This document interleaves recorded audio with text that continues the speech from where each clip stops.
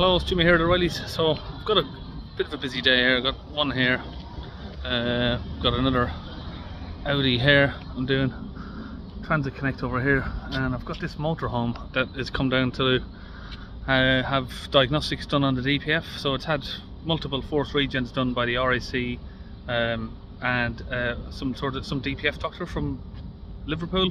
I'm not sure who it is, but yeah, so basically it will last 200 miles or 100 miles maybe, and then the fault will come back. So let's get inside and have a look, and I'll explain what's going on.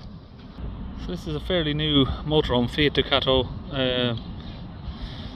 Okay, engine light on. We've got check engine sign there, engine management lights on.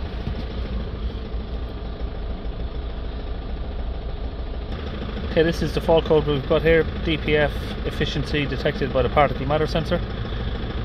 So this tool I'm using here is the Launch Pro Elite. I'll put the link in the description where you can buy this tool.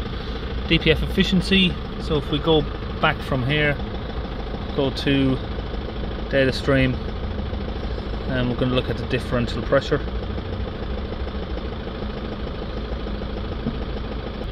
Now looking at that data there, it looks roughly okay. 3 or 4 millibars of pressure, 3000 RPM.